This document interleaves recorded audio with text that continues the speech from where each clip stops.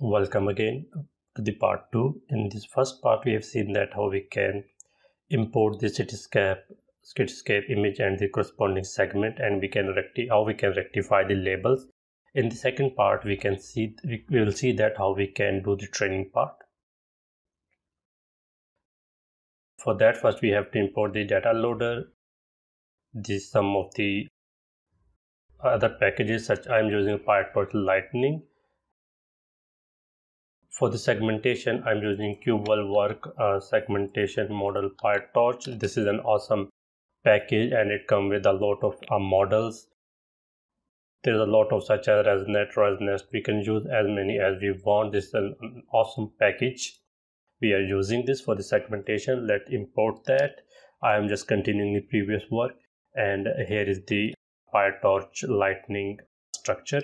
I'm defining my class, and here I am passing the segmentation unit model with the encoder name ResNet34. I am passing the ImageNet return rates for the encoder, and number of channels are 3, which is RGB, and the classes are 20, which we had defined earlier in the above part 1. You can see that the learning rate is 1:3, batch size is 32. For the num workers, I am using around 6 number of workers. There is a medium blog of me which tells you that what is the benefit of choosing number of worker and how we can select the optimal number of workers. Maybe I will link it in description. For the criterion, I am using the dice loss, and for the metric, I am using the IOU metric. The dice loss is available in segmentation package. Even the metric is also available there, but I'm using torch metric. For the we have two data sets here: class training data set and the validation data set.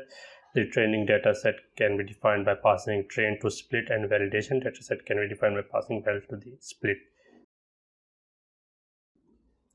Next, we have forward function, which is actually the forward of the model.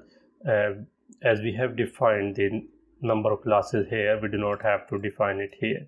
I will explain later what is the process. This is actually not a inbuilt function. I have just used it for my ease.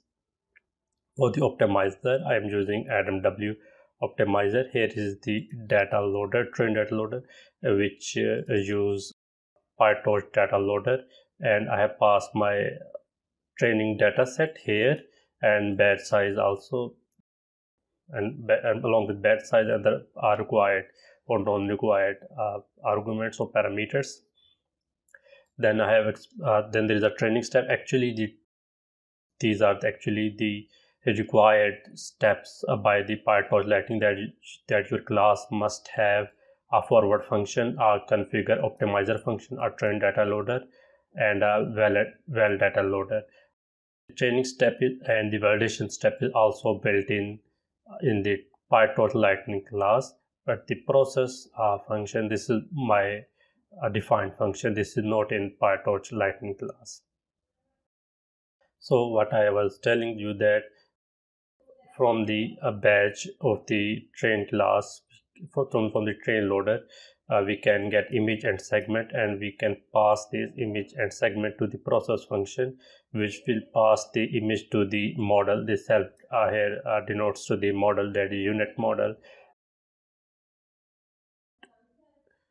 and then we pass this segment, that is the ground segment, to the encoder segmap function, which rectify the labels of that segment, and then we pass the rectified segment and the predicted segment to the criterion, which is actually the loss function, and then we define the metric here IOU, and return the loss and IOU, which will take here and log it to the logger, and the train loss and the train IOU. Same is with the data loader of validation step, and here I have defined the model. I call the model class and define the checkpoints to save the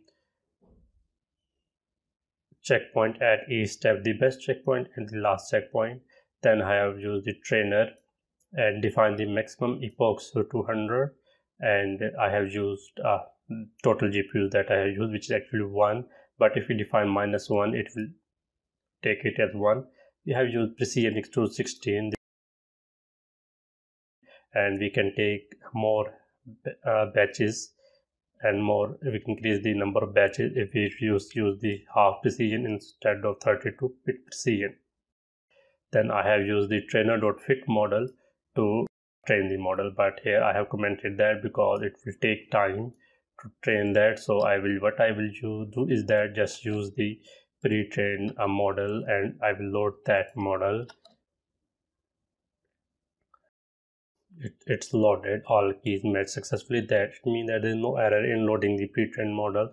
Then I will use the test dataset. If we see the test dataset, I figure out that we do not have any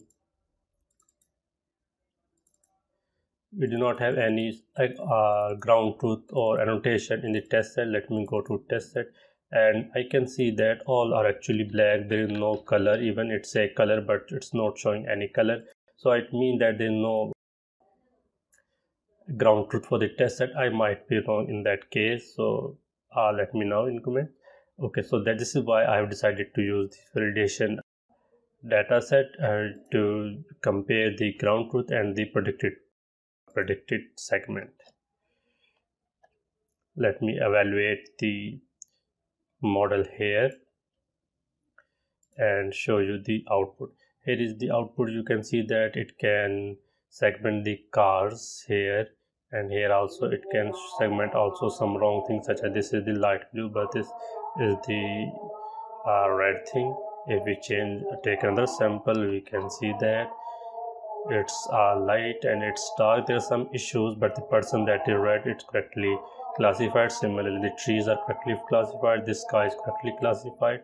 So there are some error which can be improved by using a better architecture and increasing the number of epochs and improving this architecture. This is the end.